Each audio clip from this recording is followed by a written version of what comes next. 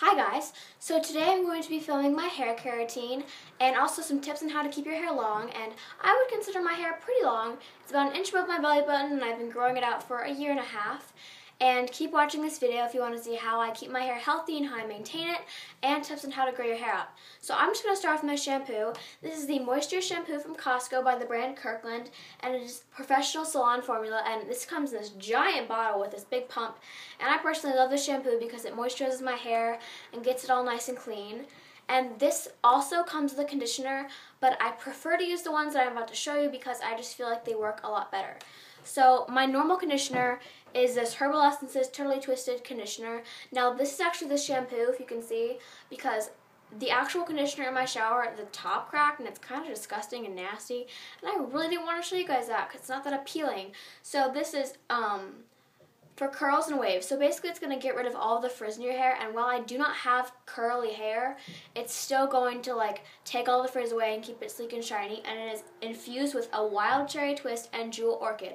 So I think that's pretty snazzy, and it's also purple, which is pretty cool. And it makes my hair smell amazing. And if I do not use that conditioner, I use this one from Pantene, which is the Heat Shield Conditioner. And this is basically like a heat protectant, but it's an extra step in your conditioner, so it will protect your hair from heat. And it is Pantene Pro V, and I love this, and I feel like it protects my hair very well against heat. Now, if I don't use a normal conditioner, I usually use a hair mask. So one of the hair masks that I use is this Organics Repairing Apui Ginger Mask. And it says it's an instant recovery mask that moisturizes your hair and fortifies each strand to restore it to stay soft. And this is actually pink, which I think is pretty cool. I like colorful things going onto my hair. And it smells amazing. And I think this works very well because it moisturizes my hair, leaves it smelling amazing, and I feel like it really does a good job of just cleansing it and moisturizing it. And if I do not use that mask, this is the one that I would say use most often, and this is the L'Oreal Total Repair 5 Damage Erasing Balm.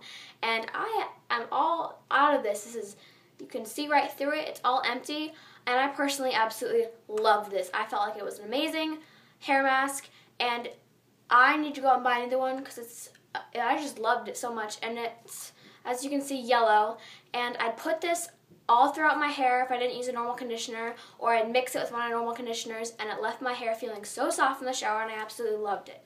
So those were the products that I normally use when I'm in the shower, but when I do exit the shower and my hair is still damp, I like to take this Tresemme Split End Remedy Repair, and when my hair is damp, I'd squirt 2 pumps of it and put it from the bottom half of my hair down, and it actually repairs your split ends. So I know we all use heat, and I know we all try not to, but we all cheat and do because, your hair looks normally better with heat, sadly.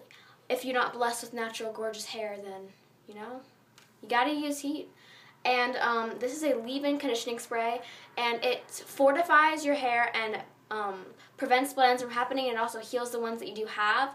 And this product works very well. I've been using this for a total combined, I think, of 5 months, and I've definitely seen a difference in my hair. I've noticed less split ends, and I've noticed that I've gotten less split ends when I do use heat. And on the topic of heat, when I do use heat, I use this heat protectant, the Pantene Stylers Heat Protectant Spray. And this is Pro V, obviously, and I like to spray this on the bottom half of my hair when I'm about to use heat. So when I straighten it or when I curl it, I use this, and I just spritz it through and run my fingers through until it's dry. And then I apply heat to my hair, and it's also always good to use a heat protectant because it will, stop your hair from getting even more damaged from using heat. And on the topic of heat, I thought I would show you guys my, hot tools. So the first hot tool I have is my straightener, and this is a Chi flat iron, and it is hot pink, and I've had this for a very long time. I think it's almost about time to replace it, but I think it's a great flat iron, and you know how to straighten your hair, you just clamp and pull down, and it leaves my hair sleek and gives a great finish. So I like this a lot. And the next hot tool that I have is my curling wand. So this is the Conair curling wand in 7.75 inches to 1.25 inches, and it's tapered, so you're going to wrap your hair around it, and it gives you great shapely curls.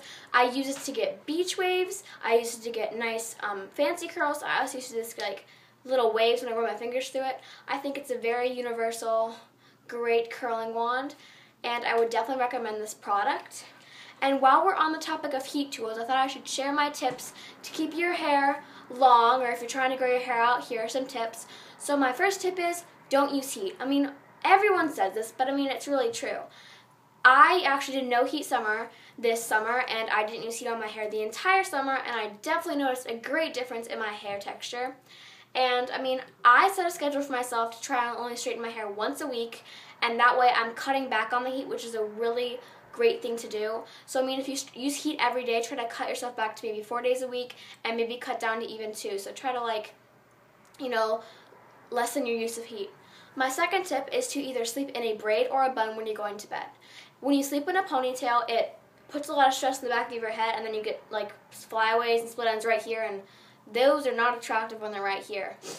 And also, if you sleep with your hair down, that causes the hair follicles to rub against each other when you're sleeping, also causing damage and split ends. So I would advise you to sleep in a bun or a braid.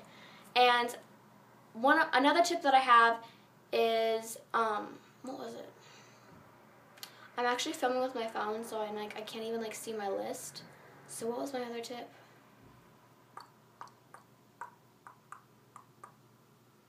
Oh my goodness. Oh, okay. Sorry, I had a little moment there. But try to get your hair cut. So I usually get my hair cut around every 4 months because, I mean, the end of your hair is damaged and broken, so you need to get those snipped off. And other people say don't get your hair cut, you're just making it shorter. But even if your hair is longer with those ends, it just looks bad because I mean it's all flyaway and split ends. It just looks, I mean, it's not healthy. So I would definitely advise against that. And I'm actually going to the hair salon soon to get my hair cut, and I'm going to cut it to here. But I don't know whether to get it cut now, and instead of getting a trim, just getting it cut off to here, or wait till the beginning of summer, or wait soon in the middle. So I would love it if you guys could comment down below what you think when I should cut my hair. And that was my hair care routine, and I hope you guys enjoyed my tips on how to keep your hair long and how to grow it out. So I will see you next time. Thanks for watching. Bye. Mwah.